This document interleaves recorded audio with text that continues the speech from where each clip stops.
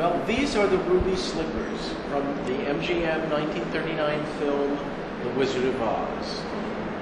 And the historical significance is matched by the emotional resonance that we have with our public in looking at these. They feel a real kinship with these shoes because I think the message of the film means a great deal to the public. The idea, there's no place like home. They remind everyone of their childhood. The thing that I find very interesting about these, we know them as the ruby slippers, but when Frank Baum, the original author of The Wizard of Oz, wrote the story, the shoes were silver. But Gilbert Adrian, the designer at MGM, in tandem with other technicians at MGM at the time, decided to make them ruby to cash in on the value of Technicolor that would make them have this iridescent hue.